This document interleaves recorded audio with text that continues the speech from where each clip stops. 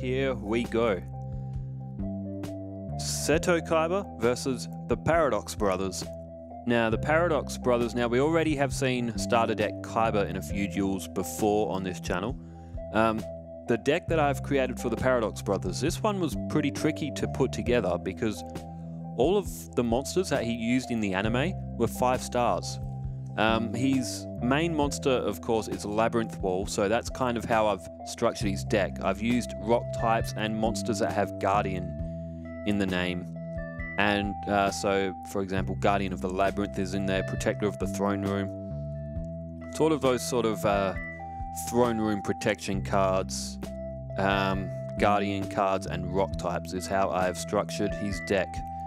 Alright, there's a face down card from Kaiba. Okay, we are looking at the perspective of the Paradox Brothers. Guilty of the D-Knight is in the fusion cards. Also, yes, I was going to put Labyrinth Tank in his fusions. However, Labyrinth Tank technically can't be summoned. And that's because one of its fusion materials is Cannon Soldier, and Cannon Soldier is a banned card. So unfortunately, I can't put Labyrinth Tank in his deck. Anyway, Kaiba has lost his Trap Master.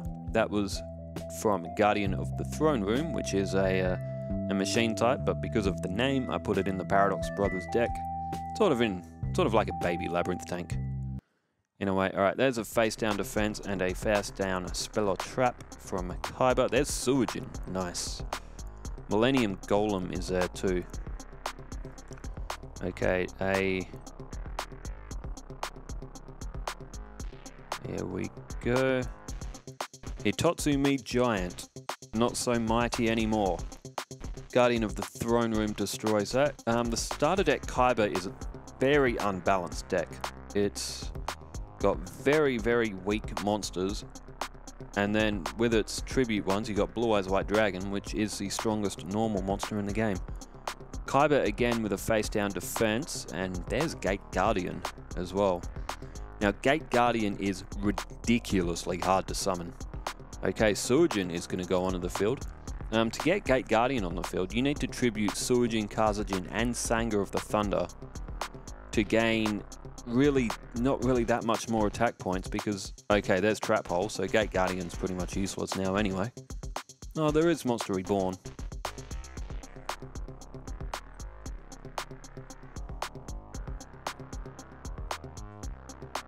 So, yeah, as I was saying, Gate Guardian, not an easy card to summon. You can only summon it with the effect of tributing Suijin, Kazajin, and Sanga of the Thunder, which all 3 of those monsters separate are probably going to do more damage than Gate Guardian together anyway. Alright, Kaiba lost a Dark Titan of Terror. He plays another face down defense. He's only just managing to hold on for the moment. Alright, there's Ryoku.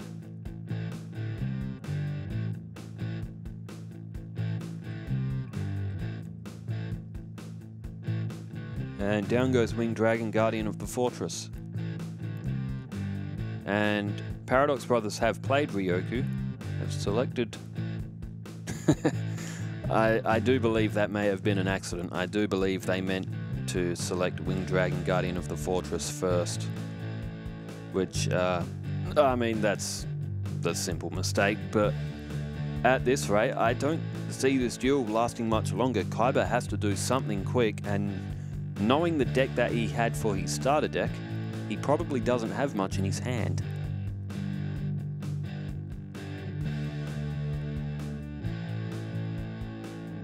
And that he's already destroyed Suijin with a Trap Hole. And there's Dehuman, which will be able to destroy that Winged Dragon, Guardian of the Fortress number 1. No, that's number 2. Okay. There were 2 of them. So Dehuman will cost 700 points. Oh no, there's a fissure on Suijin. Wow. Kaiba has taken the upper hand here, and the Paradox Brothers are in trouble because they can't summon either one of those monsters that are in their hand.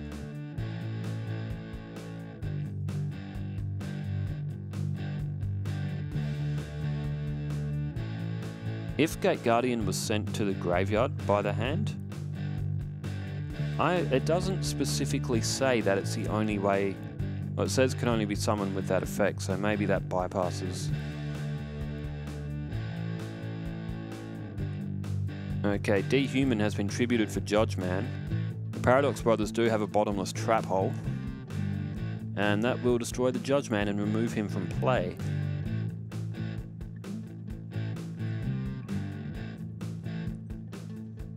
Alright, there's Destroy a Golem, that's a 1500 attack. Kaiba will be down to 5250 life points. Paradox Brothers have only lost 100, they're definitely in control here. And Kaiba only has one card in his hand, so he is in trouble early already, as he usually is with his starter deck.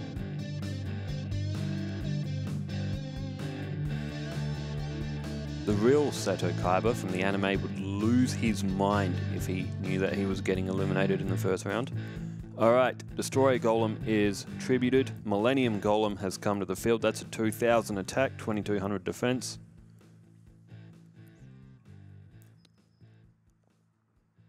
Alright, Kaiba down to 3250, and I am predicting a quick finish to this one.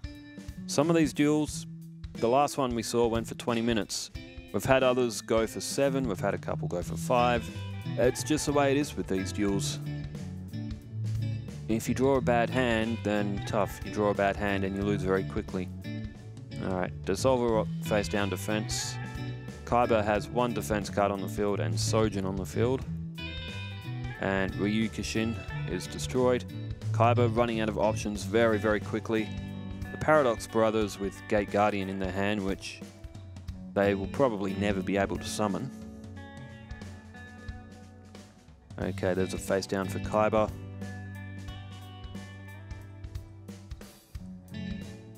Novox's Prayer, that is used to summon Skull Guardian, which is 2150 from memory. Skull Guardian, it doesn't have any effect, but it's just an okay ritual card that the Paradox Brothers have. You could tribute that Gate Guardian out of your hand to summon it. Alright, Kaiba again, he is barely managing to defend himself, has decided to play D-Spell on his own Sojin card. Maybe the thought of losing in the first round has sent Kaiba insane. In the anime it definitely would. Okay, there is... Okay, the Paradox Brothers could have won it there if they flipped that Dissolver Rock up and played Rock Ogre Grotto, but Kaiba has been gifted another turn here. But I don't think it's even going to matter. Kaiba, once again, has been absolutely smashed. And there is the Guardian of the Labyrinth. Very cool card. With a modest 1000 attack, 1200 defense. And it's all over for Kaiba. He has not been able to play another card. Paradox Brothers pick up what it was a fairly easy win. So now that this duel is over, let's pull up the tournament bracket. And what we are going to see next, we are going to see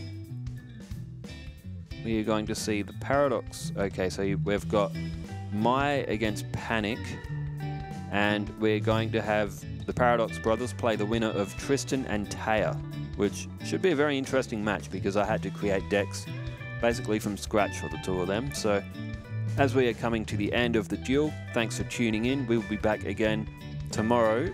They are scheduled for midnight in Perth, Western Australia time. If you are enjoying these duels, then hey, I'm doing a good job. So wherever you are in the world, take care, keep safe, farewell.